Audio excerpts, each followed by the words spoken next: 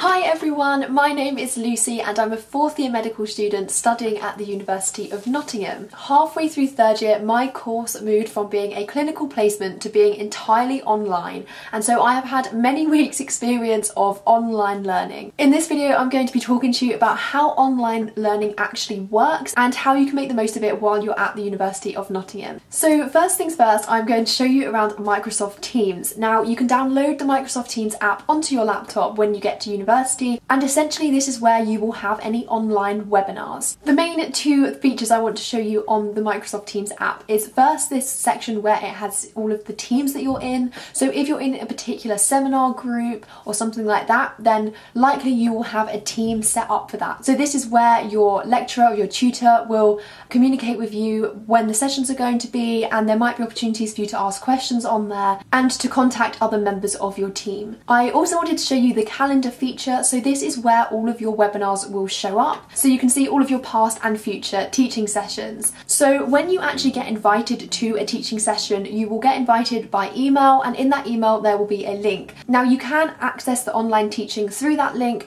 or what I tend to do is use this calendar to join the actual teaching sessions. In the email invitation, your lecturer will probably tell you how they want you to interact in the Teams meeting. So it might be that you have a small group session and it's very interactive, and in these sessions you might have your camera and your microphone on so you can actually interact with the lecturer and with other members of the group, but there's kind of this Teams etiquette that when you're not speaking you turn your microphone off, as it just decreases the background noise and it improves the quality of the call. However, if you are in a large scale lecture, for example, and there's like 100 of you in it, then you might be asked to keep your microphone and your camera turned off. In these situations, if you are asked to interact or you want to ask a question, then you can use the chat feature to type a question in, or the lecturer might prefer you to use the raise hand feature. So when you click on this hand, it kind of indicates to the lecturer that you want to ask something. However, don't worry about this because the person running your teaching session will likely tell you how they want you to interact. The next thing I wanted to show you was Moodle. So Moodle is basically the University of Nottingham's online platform, and this is where you will be able to find all of the learning materials that you need for your course. These are structured into different modules, and as you can see with mine, we actually had our teaching structured into different days of the week. So for example, we had a certain number of things set to do on Monday and then different things to do on Tuesday, and it just enabled us to structure our week really nicely. And there's a very wide range of online learning resources that you might be using. So often you will get lecture slides in the form of a PowerPoint, and the lecturer will record themselves speaking over the slides, and you will be able to play the audio on each slide to hear what the lecturer is saying.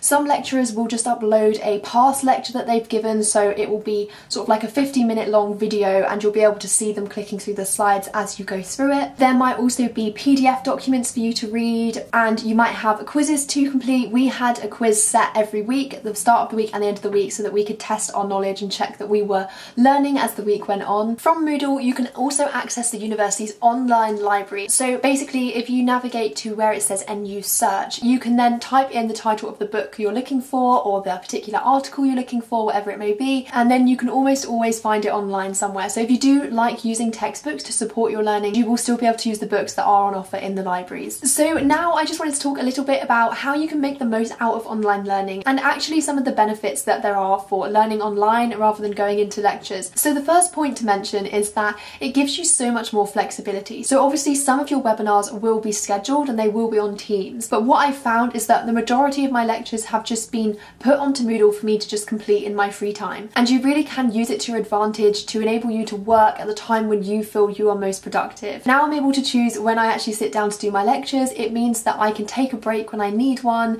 and I don't need to just sit in the lecture theatre for hours on end when I'm not really taking in the information anymore. Doing lectures online also means that you can do them at your own pace. When I would sit all day in a lecture theatre, I would often struggle to keep up with taking notes from the PowerPoint, also listening to what the lecturer is saying and trying to scribble down all the information.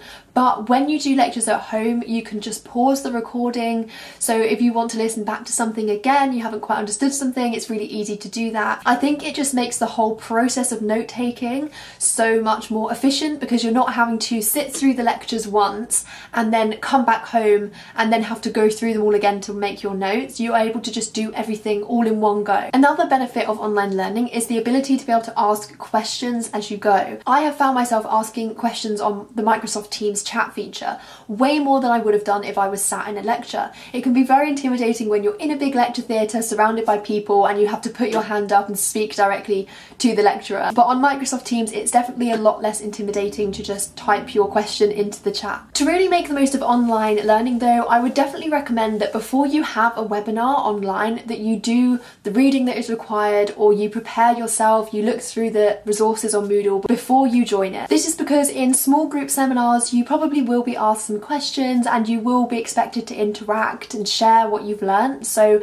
it's important that you do actually know what's going on when you're in those webinars, and it means that you're able to participate more fully if you actually do understand the content. Finally, I think another point to make is that because you're not going into physical lectures, it can feel like you've lost a bit of that sense of community, because you're not actually mixing with all of the people and you're kind of having to communicate just through a screen. But to combat this, then make sure you join any group chats that are made. So for example, I have a group chat that I'm in that has all of the medics in our year group, and it just means that if we get stuck with anything or there's a technical issue with some of the online learning resources, then you can just pop a message into the group chat and someone might be able to give you a solution, and it just gives you that sense of belonging that you are still part of the year group and you're part of the university, even though you may not be physically in the university buildings as much as you thought you would be. So I hope you have found this video helpful, and if you're starting at the University of Nottingham this year, then I just want to say good luck to you all. Thank you very much for watching this video. If you'd like to subscribe to my personal YouTube channel, then it's called Lucy Brett, and you can also follow me on Instagram, where I post all about university life and medical school.